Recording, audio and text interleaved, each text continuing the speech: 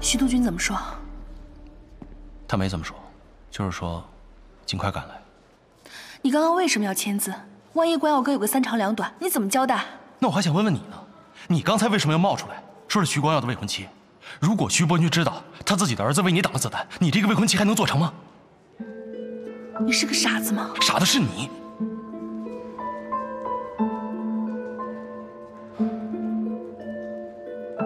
关耀哥是因为我受伤的，一人做事一人当，我不能把你扯进来。你不用为我开脱。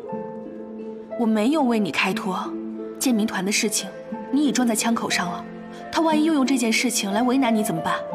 我只是个小秘书，他就算责怪我也不会拿我怎么样。徐伯爵那边交给我，这个时候我不可能把你推到前面。你有把握吗？相信我。我先去看看手术怎么样了。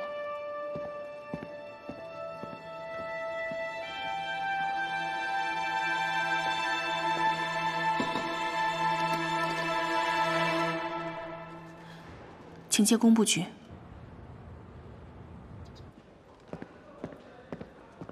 谭四，哎，兵怎么都来了？是婉清小姐吩咐的。她把上次刺杀徐督办的那些人在搞小动作，特意嘱咐我多调些兵来。哎，你干什么你？放开！撒开！他口口声声答应徐督军要保证光耀的安全，他做到了吗？谭司令，光耀现在到底怎么样了？肺出血，在做开胸手术。姓谭的，你最好祈祷光耀没事，要不然我绝对不会饶过你。裴少帅，苏少帅，刚刚在码头上是谭司令救了我和光耀哥，书写的也是谭司令。穆婉清，你可是光耀的秘书啊，你怎么帮他说话？你不觉得可笑吗？我没有帮着谁说话，我只是在陈述事实。我不希望有人被冤枉。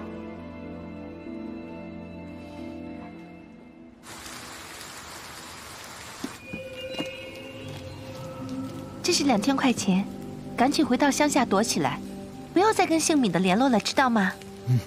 崔少爷可不能一走了之，他欠我们金楼的赌债还没还清呢。他欠你们多少钱呀5000。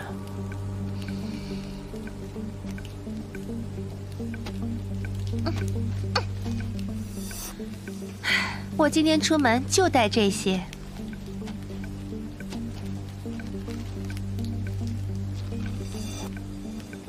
不够啊，这。我这儿还有一个老坑玻璃种的镯子，行价绝对不会低于3000大洋。我们怎么知道是真的？我堂堂一个木公馆的夫人，能带假货吗？再说，我拿假货糊弄你们，你们如果闹上门去，我岂不是搬起石头砸自己的脚？我会干那么蠢的事吗？姑且信。哎，不是你温柔点儿。不争气的东西，赶紧走！崔协呀，你可真是个蠢货！这现成的摇钱树，你不会多摇几次？我手里要是有穆夫人的把柄，我吃她一辈子。走。啊！妈，妈，哎，妈，哎，妈，听说光耀哥哥伤得很严重，正在医院抢救呢。对呀，农爸爸已经去了。妈，那我们也去啊。你去吧，妈就不去了。哎，妈，你怎么能不去呢？再说了，光耀哥哥好歹也是你未来的女婿，你怎么也要去吧。妈晕血，妈去了，怕给人家添麻烦。哎，妈，你晕血，我怎么不知道啊？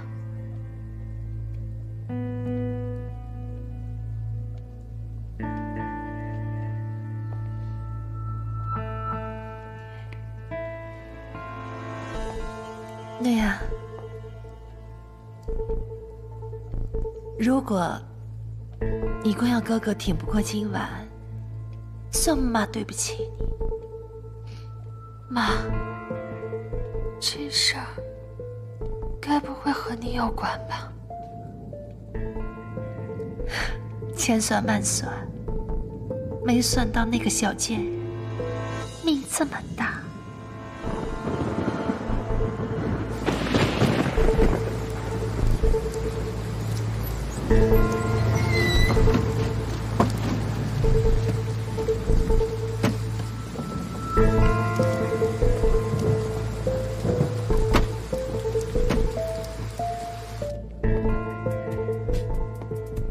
这边，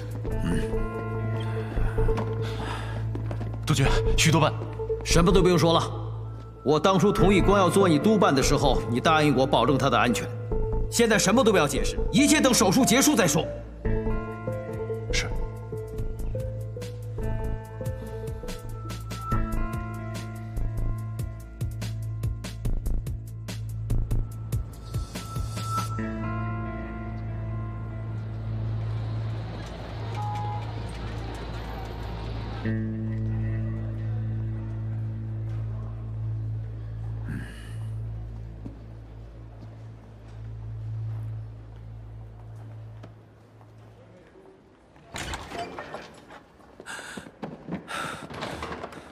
怎么样？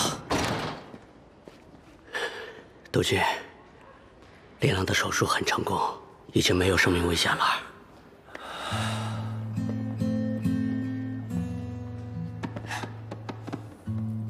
我徐伯钧欠你个天大的人情。督军客气了。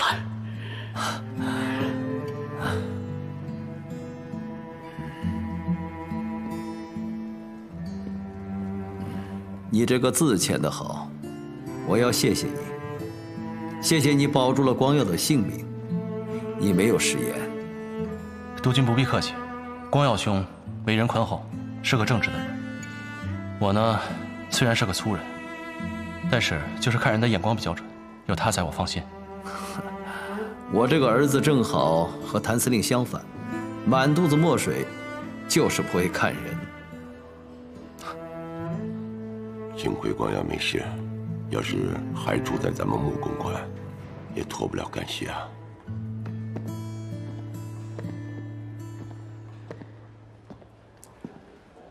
司令，老傅他们被巡捕房带走了。谭司令，我听说绑架穆小姐的是你民团的士兵，为了避免你包庇之嫌，还是交由巡捕房处置为好。